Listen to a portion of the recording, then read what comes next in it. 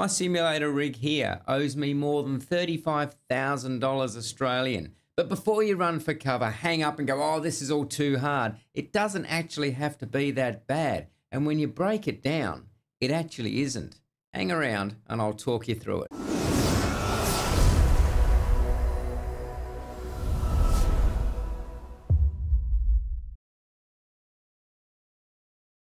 Well, good day everyone. Thanks for joining us and I hope you are well. Yes, it is over $35,000 Australian, but there is so much to that. There is so much stuff that I have used and I don't use anymore, stuff that I have sold along the way, bought along the way. So let's break it down into the major components, add all that up and see how we go, shall we?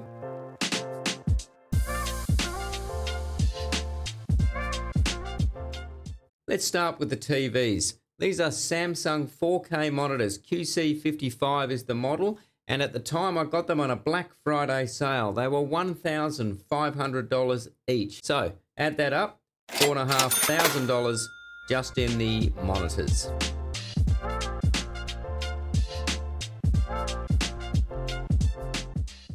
The TV stands, as you can see, supporting the TVs, one for the left monitor, one for the right. The one on the front's not required because the frame itself actually provides support for the front screen. Those freestanding TV stands, to be able to support the 55-inch screens, I paid, at the time, I paid $250 Australian each. So there are two of them, $500.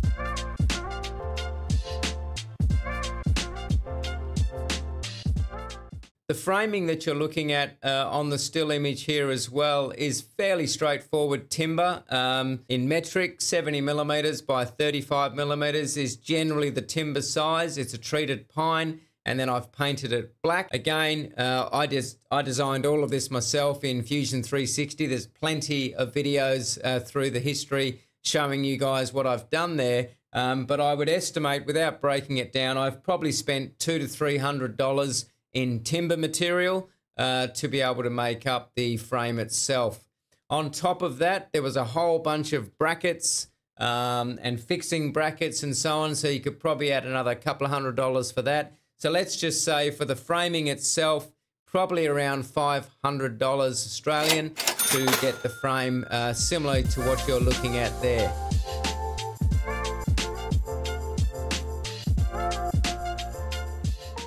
So if we move now into the panel itself, so obviously I've got a custom designed panel here. The actual panel itself, the grey panel that you can see, is 6mm MDF.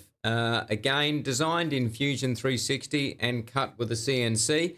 To cut that with the CNC, I think from memory I paid about $150 to take that file and get it cut for me, so it wasn't ultra expensive. You can do that part yourself if you're pretty good with a jigsaw. So, you know, an MDF panel is really not that expensive, and you don't necessarily have to have an MDF panel if you don't want to. I just chose to have it because I love the look of the layout.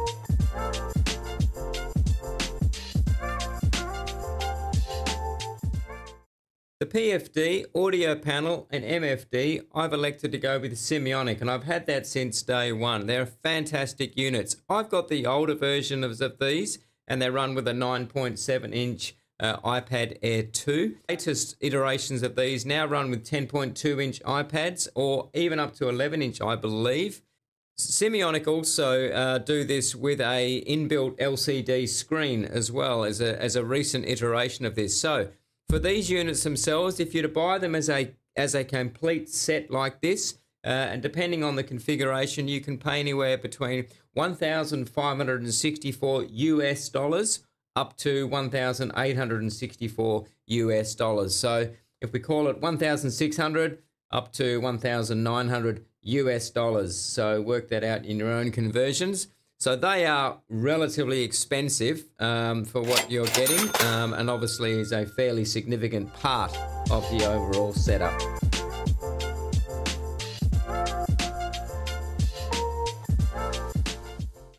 You can't see it because it's hidden behind the yoke here a little bit, but this is a Simeonic switch panel complementing the G1000 suite. I love this switch panel. Originally when I was building and designing my system, I did one of these myself, and you know, I did all the rocker switches and toggle switches and everything, and wired it back to an Arduino board. But ultimately, I just couldn't get the level of quality that these guys have done. This system here, this unit here, retails as of June 2024 for $210 US.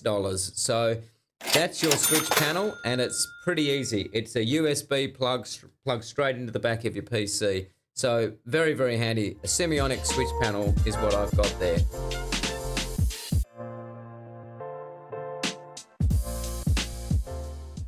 Moving through the panel, as you can see, I've got standby gauges here. Now, obviously, before you shout out, a typical 172 only has 3. My 172 simulator is just a fraction wider than what is standard.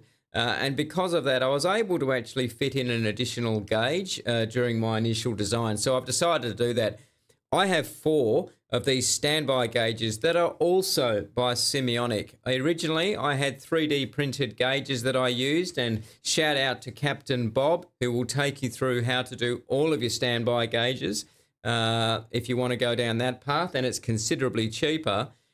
These now have been a recent upgrade of mine. They're backlit LCD screens, and you can buy them either individually, as I have done here, and they retail for about $130 US each from Semionic, or you can buy them as a set, a 6-pack set as well. If you buy them as a set 6-pack, I believe it's about $840 US there for the 6-pack, or you can also buy a standard 3-way configuration in standby as well. And if you buy that just on its own, you can do that for $425 US. But for me, I bought them individually, $130 each, and I bought 4 of them. So 130 times 4, and they are my standby gauges.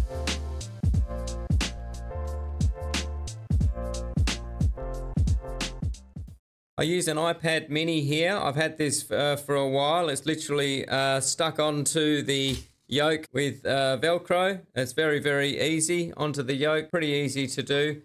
You know, it's a fantastic tool. It just mounts there beautifully, and I've had it for a number of years now. So again, I think you all know the cost of iPad minis, whether you buy them brand new or whether you buy them refurbished. I can't remember now what I paid for this, but you know, a few $100s. I think I got a refurbished one at the time. So iPad mini, fantastic. So that's that there.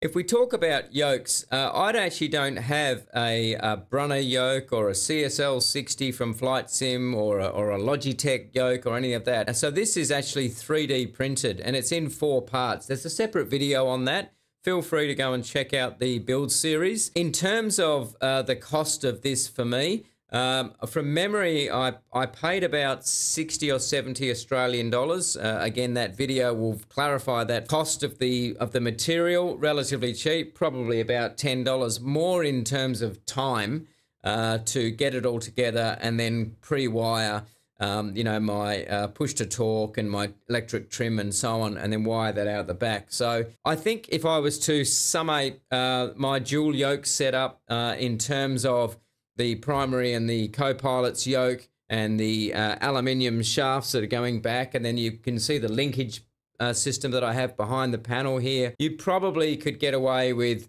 I'd say, about $500 for the entire setup. But again, there's a lot of time involved in doing that. So again, if you took that out of the equation, there's your yokes, roughly about $500 for the complete setup.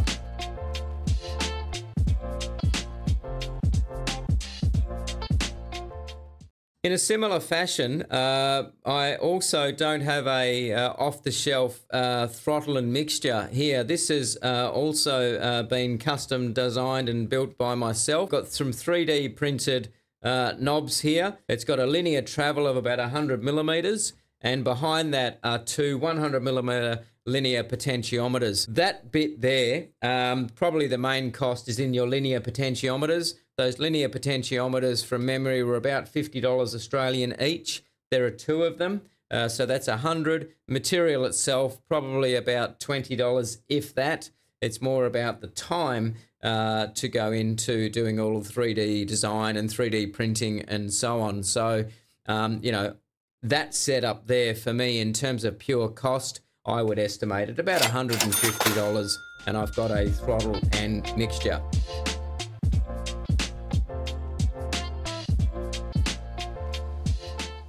You probably can't see it the best because it's tucked in behind the co-pilot yoke here, but that's a flaps panel. That flaps panel itself, I actually bought the original one from Desktop Aviator. And as of June 2024, you can buy those from Desktop Aviator for about $75, $76 US, I believe. It doesn't have a separate indicator on it. It's purely flaps. And what I did on this one as well is I actually changed the fascia plate on mine. I've just preferred my fascia plate. At the time, I was looking at doing some backlighting, but it didn't actually work. So I might actually put the original fascia plate back on from Desktop Aviator. So that's the wing flaps there, relatively cheap, say 75, 76 US dollars for that. Plus shipping, I would believe, depending on where you live.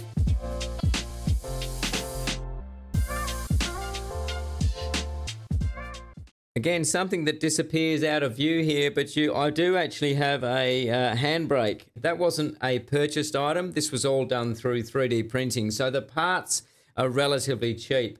It's literally just a limit switch.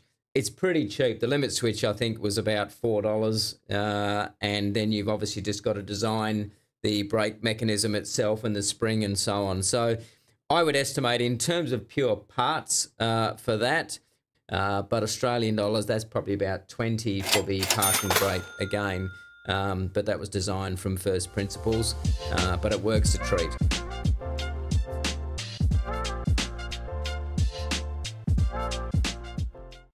Unfortunately, the trim wheel and the fuel selector is off camera. It's down low. You can't see that at the moment. But what I can say is that they're relatively cheap. I didn't buy these off the shelf. I actually 3D printed these from scratch and put them together, you know, with rotary encoders and a 90-degree switch as the case for the fuel selector. So, but if I was to estimate the costs of both the trim wheel, probably that's, I'd say, about $50 Australian for me. But again, only had a rotary encoder in there, some small wires, and the rest of it's all very, very cheap 3D printed material. And similarly with the fuel selector, the most expensive part was the 90-degree switch.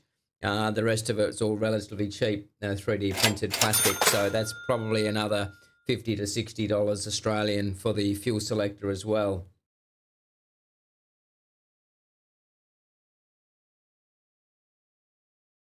The rudder pedals that I use are Turtle Beach Velocity 1. I've had them for about a year or so now, and they're fantastic. Prior to that, I had my Logitech rudder pedals, and they were also good at the time, but I wanted something a bit more stable.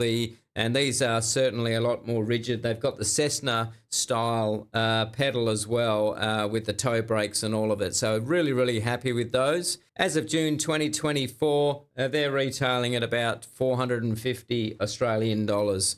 And again, I would thoroughly recommend them. They're a great piece of equipment to complement your flight sim.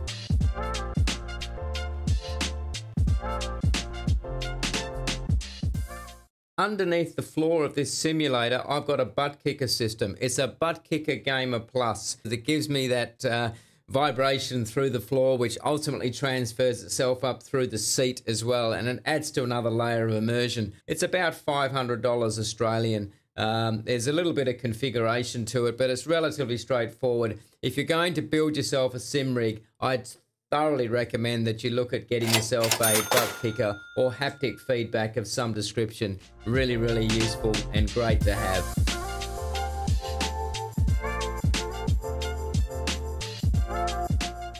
Now, with any flight simulator setup, those of you that know, particularly if you've got triple screens, you're going to need a pretty meaty PC to be able to run it. But once you start getting into triples, you've really got to be considering a high-end PC. I'm still running a 14900K CPU, which isn't too shabby, but my graphics card is quite outdated at a 3090 Ti, probably in the order of about $6,000 Australian or thereabouts.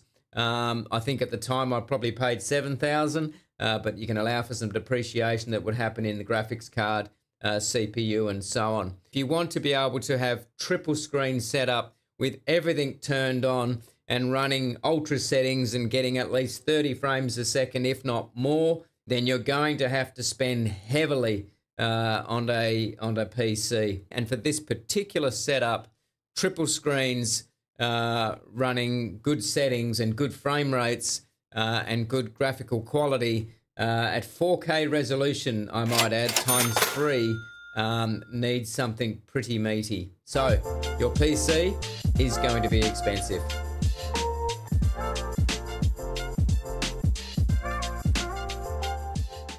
Keeping it relatively simple, there's obviously a whole bunch of cables that come out of here, HDMI cables, making sure that they're 2.1, making sure that your audio cables and any of your cabling, your network cabling is Cat 6. Again, I haven't got the exact figure here, but you could estimate there's a good, probably a couple of $100 in cabling. In terms of the HDMI cabling and the USB cables and so on and so forth that I've got. So a couple of $100 there as well in terms of cabling.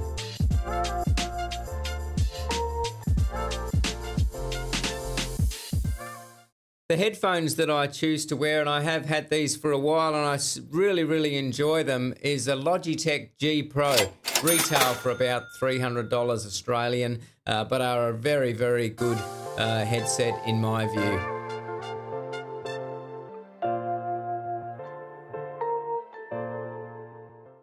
You can't see it, but what I'm sitting on here is a very crude and rudimentary office chair. It's pretty good after a couple of hours, but after that it starts to get a little bit uncomfortable. But for those duration of flights, it's pretty good. One of the reasons I did the chair like this was because of ease of removing it.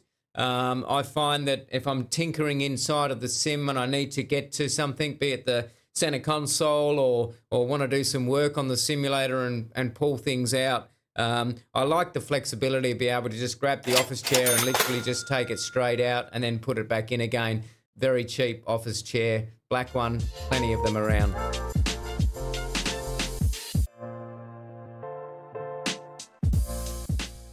The other part is the software. Now, in terms of software, other than your Windows operating system, you're going to need to have a simulator of sorts. X-Plane 12, Microsoft Flight Simulator. I have both of them installed. X-Plane 12 has cost me at the time on a digital download $60. Microsoft Flight Simulator for me was my deluxe version. I believe I paid about $100 Australian for. So there's a couple of $100 in terms of software. Once you get that software, as anyone knows, then you can start buying other add-ons and bits and pieces, and the list goes on from there.